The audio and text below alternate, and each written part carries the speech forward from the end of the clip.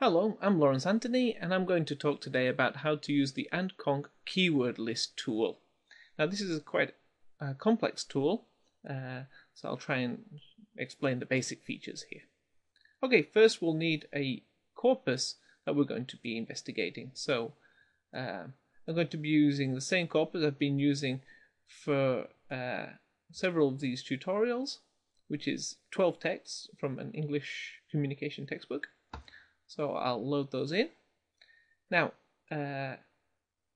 like with the word list tool, which I explained in a different video, at the bottom here we've got a search box, and we can search for words and so on here once the keyword list is generated.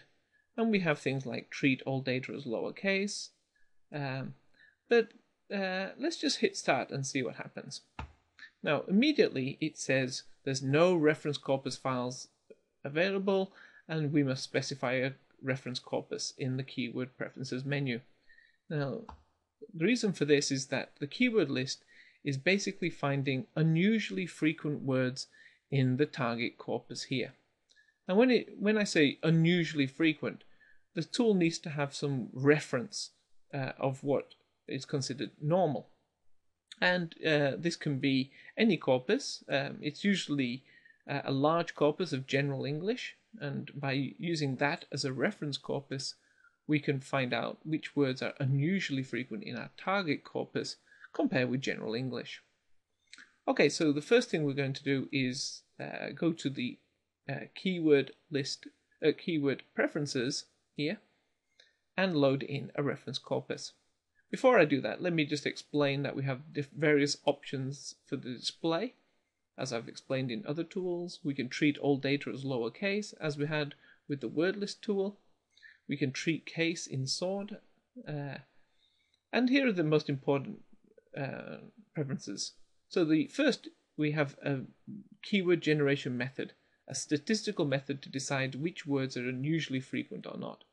Now we have here the log likelihood statistical measure, which is default and would be recommended. And there's also chi-squared for people who want to use that.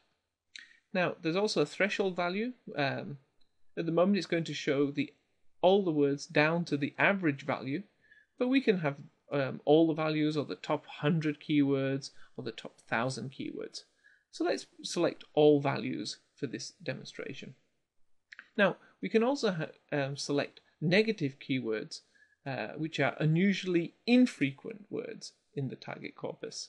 I won't show those now, I'll show those in a moment. Finally, we come to the reference corpus options, and here we can load in the raw reference corpus files or a word list from the reference corpus. So let me first use raw files. So I'm going to use the brown corpus, which is a very famous corpus of general English. So I'm going to select the brown corpus here. It appears at the bottom, and just apply. Okay, so let's now hit start and see what happens. Now it first says AntConc needs to jump to the word list tool to generate a word list, and I've explained that tool in a previous video. So let's say OK. So what it has done now is it's flicked to the word list tool and it's generated a word list, and you'll notice that these are the same results as a previous video explaining the word list tool. And then it's jumped back to the keyword list and it's now processed the reference corpus, as you can see at the bottom here, and generated a set of keywords like this. Now in the keyword list tool, it's by default sorted by keyness, and you can see that the most key word in our target corpus is narrator, which is not surprising as it's a very common word in this textbook. And it has a keyness value of 671.503, which is very, very high. You can find out statistically significant values by looking at the statistical measure in a book. And we can go down and we find all these other words. And because we've shown all keywords, then we can go right down to 0, which is at the bottom. It's not actually 0. I think it's just gone below the number of decimal places being shown. At the top of the screen you'll see here that the keyword types before the cut is 2516 and the keywords after is the same here because we haven't put any threshold value on that. Now, as with the word list tool, we can search for words. For example, narrator.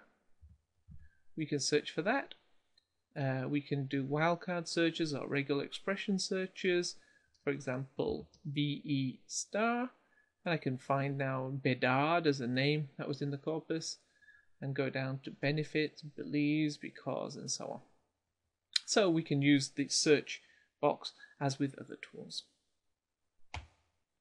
If we go to the advanced search, we can see the same options as we had in the word list tool, so I won't explain that here. Now, sometimes you won't have access to the full reference corpus, and you'll only have a word list, for example, from the reference corpus. If you have that, we can still generate keywords, and I'll show you how now. So first we'll go back up to the tool preferences, and we'll go down to the reference corpus options, and we can see here to use the raw files or to use a word list. So I'm going to select the word list option here. I'll clear the brown corpus raw files, and now I just need to navigate to a word list.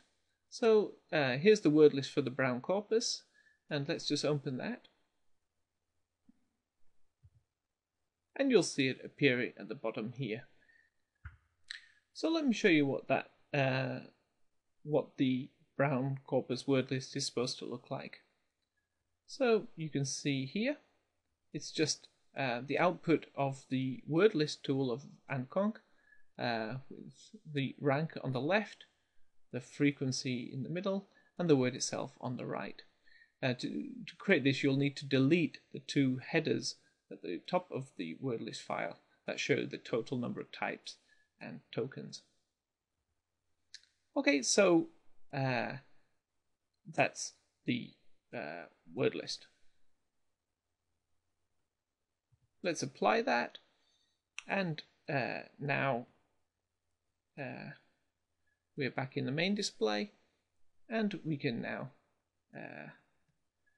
start again, and you'll see that the results are identical to before, using this word list instead of the raw files.